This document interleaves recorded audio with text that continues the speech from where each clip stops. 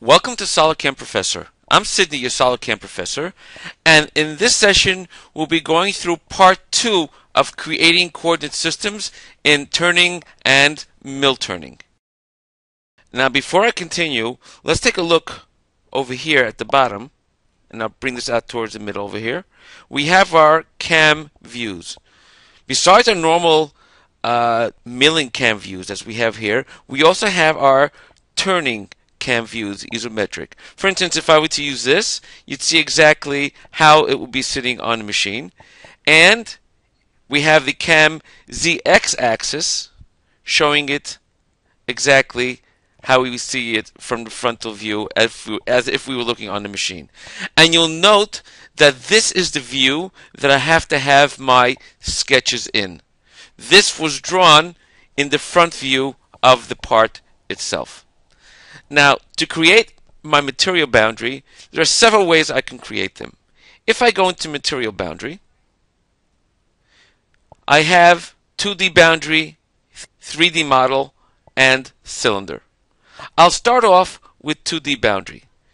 2D boundary is simply choosing the line that I've created for my material boundary. If I were to click on define, it brings me to the area where I have to define my chain. I'll simply say define chain. Simply pick that one curve, and the moment I say OK, you'll note that it automatically dropped down to the center of the part, and I have material boundary now for that particular part itself. I'll simply accept that, and I've created my material boundary. Now, the other ways I can create my material boundary is simply, instead of choosing 2D boundary, I can also choose 3D model. 3D model is good if I have a part that came from a casted part or previously turned part that's bigger than the size, and I simply choose that model as my stock model. We also have the option called cylinder. In cylinder, what I simply do is click on the part, and what happens is right now it'll automatically build the stock material according to the part itself as shown here, and I can have my offsets set over here. I can say I want to have an offset of a 0.5 millimeter, for instance, on the right hand Z side. I can say I want to have it 20 millimeters on the left hand side, and my external to be 2 millimeters up. For this, I do not need that 2D sketch that I created before that one line, but it is important to note that my material must at least touch my chuck that I have to create afterwards. Now, we also have another option over here called internal diameter. I can actually create material that has a hole in the middle. Say I would create one that has a diameter of 20 millimeters.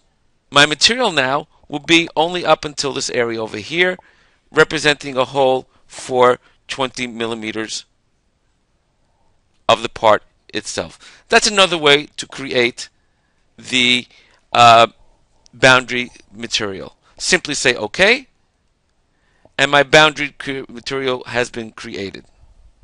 Now create our spindles, my main spindle and my back spindle. To make this easier to understand, I'll put it in the XZ CAM view, and I'll start by choosing main spindle. My main spindle is going to be this box that I created here. So I'll define the chain by simply clicking create the chain, and that is my spindle. Now, my back spindle will be the exact same thing. Simply define the chain. On this box over here, on this area over here, simply create the chain, and there we have our two spindles created for our part. I would now like to create my target model. Now, when I create my target model, I'd like to choose the option of creating an envelope around the part. An envelope will actually give me the exact shape as a sketch around the part itself, which I can use later on for creating geometries in my part. I'll simply click on envelope, and now when I create my target model, I'll simply say define my 3D model, click on the part, accept it, and what's happening right now is actually building the envelope around the part itself. If I want, I can say show on model. You can see that's my model itself. I can also say show, and you can actually see the model that was built. That's my part. I'll simply say OK. And you'll also note now that there is an actual 3D sketch created on the part according to the exact shape of the part. That's my envelope right there, and I can use that later on, as I said, for creating geometries on the part itself for turning. At this point, I simply do save and exit, and we are now ready to start machining our part. Thank you for joining us on SolidCAM Professor. Take care and have a nice day.